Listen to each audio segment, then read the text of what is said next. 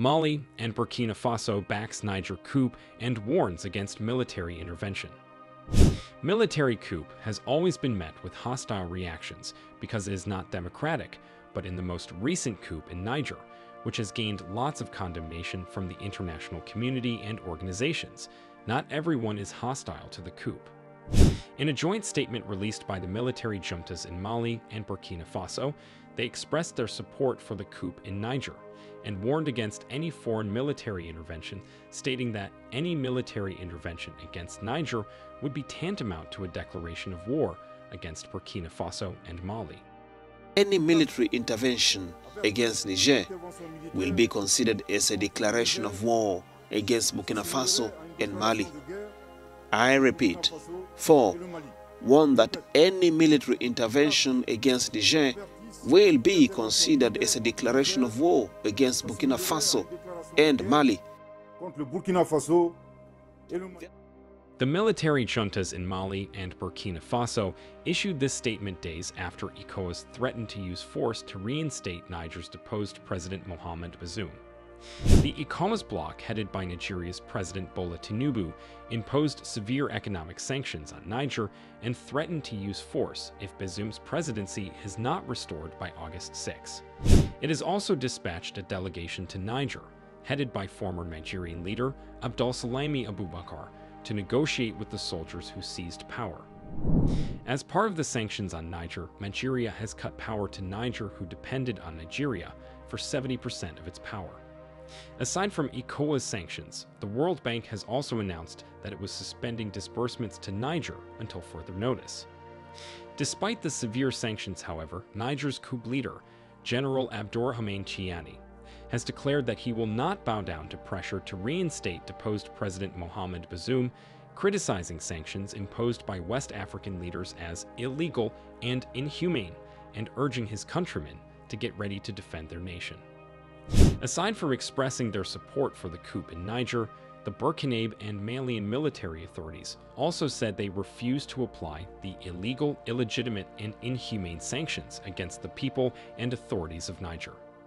In addition to Burkina Faso and Mali, Guinea's President Mamadi Doumbouya, whose government was also the result of a coup, has also expressed disagreement with the sanctions recommended by Ecowas, including military intervention.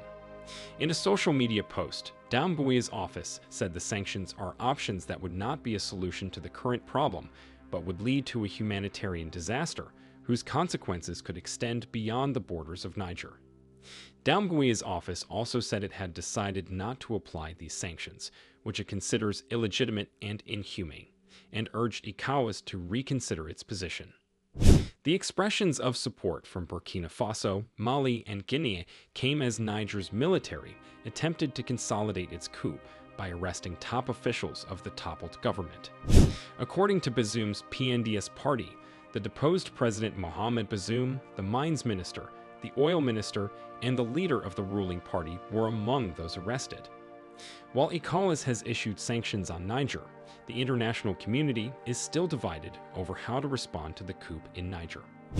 Western countries such as France and USA have condemned the coup and called for the restoration of civilian rule. Many of them saw Niger as the last reliable partner for the West in efforts to battle armed groups linked to Al-Qaeda and ISIS in Africa's Sahel region, and fear the instability in the country could allow fighters to gain ground. Others, such as Russia, have been more supportive of the junta, arguing that it is necessary to restore stability in Niger, and warned that threats of intervention will not help ease tensions or calm the domestic situation.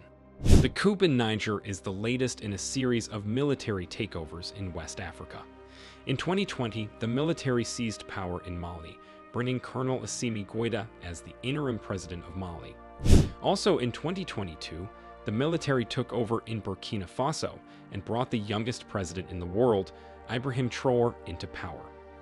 The coups have raised concerns about the stability of the region and have led to calls for international intervention. It remains to be seen how the international community, particularly the US, will respond to the coup in Niger. According to a US official, the stance of the US is that the coup has not been fully successful, and that there was still an opportunity to reinstate Bazoum, who was the first Nigerian president to be democratically elected through a peaceful transition of power.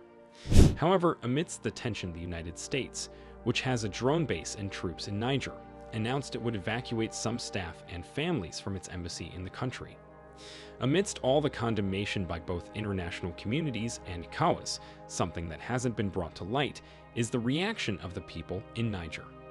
Thousands of supporters of the Niger military coup have assembled at a stadium as the Economic Community of West African States, Ecowas, deadline to restore deposed President Mohamed Bazoum to power approaches.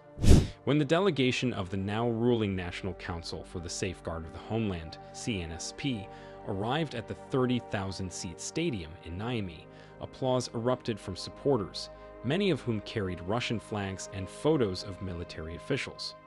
The stadium was packed, and the atmosphere was electric. The question now is, they say democracy is the government of the people, by the people, and for the people, so if the people seem excited about the military coup and they are not protesting against it, isn't that supposed to be a democracy? Shouldn't the people of Niger be consulted before any decision is taken? What are your thoughts? Do leave your comments down below, and don't forget to subscribe and put on the notifications so you will be the first to know when we upload more videos like this.